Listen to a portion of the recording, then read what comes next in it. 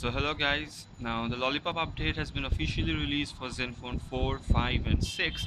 So here is a quick look at the Asus Zenfone 5 Lollipop update. So as you can see, I am using a Zenfone 5 for this video. Okay, and this is the Zenfone 5 A501CG, which sports a 1.2 GHz dual core processor and 2 GB of RAM. So I updated the phone to Lollipop. Okay, so we'll just head over to settings. The OTA is coming out in batches. However, you can directly download the zip file, which is about 700 MB in size. The link for that will be down below. And as you can see, I have the Asus model T00J.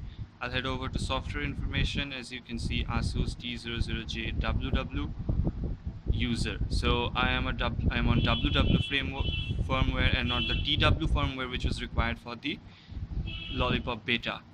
Okay, and you have the firmware version of 3.2, 3.40.52. Okay, so that is Android 5.0 Lollipop and not 5.1. Okay, as you can see, there is a Lollipop Easter egg. Holding that would bring you to the Flappy Birds game of the Android Lollipop. So okay, so we'll head back and head over to the main screen.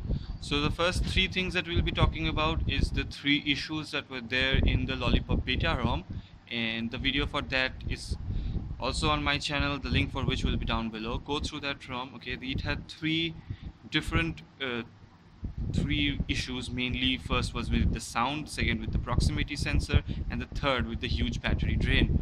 All the three issues I found was solved in this update. Okay, so I have been using this for the last around 18 to 20 hours, and as you can see, the battery life is quite good. Okay, the proximity sensor issue is solved. The phone app launches pretty quickly and we can call and stuff. Okay, the proximity sensor issue is solved. The volume is pretty loud right now, I guess, like it was originally with the KitKat ROM. It's not as low. Okay, so let's play up something. As you can see, a lot of Bengali songs, so let's find something nice. Okay, that, and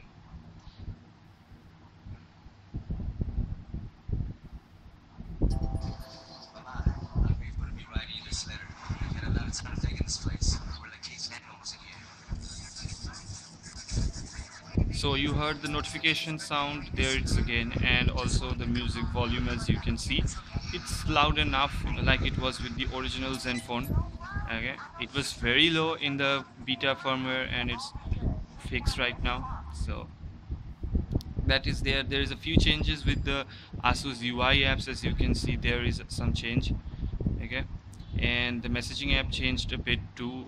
The color scheme, and this part is now white. So most Zen UIs changed. As you can see, that's the notification bar. Okay, let's not see that.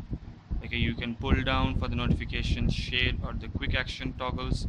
Okay, if we head over to the recent tabs, that's the recent tabs drawer. Okay, I still don't know how to root this, but hopefully a method will come out soon, and when it does, I'll make a video on how to root the Lollipop firmware, which should be available pretty soon. So it's very stable, very smooth. Okay, there are little to no bugs at all.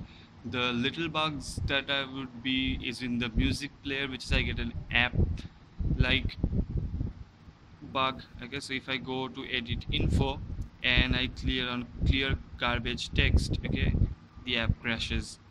So that is, I guess, an app based bug and not a ROM based bug. Okay, the phone app still takes some time to launch up, which is pretty annoying because it's a basic functionality and it's very important.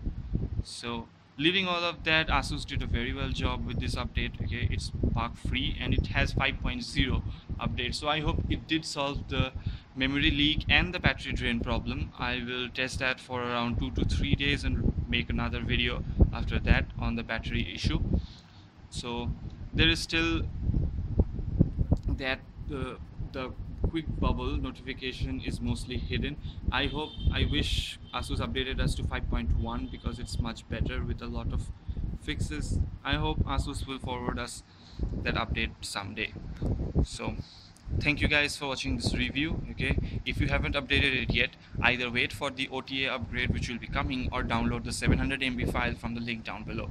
So put the thumbs up on this video if you like this video review, and subscribe me for more videos on Zenfone 5 and on Windows phones.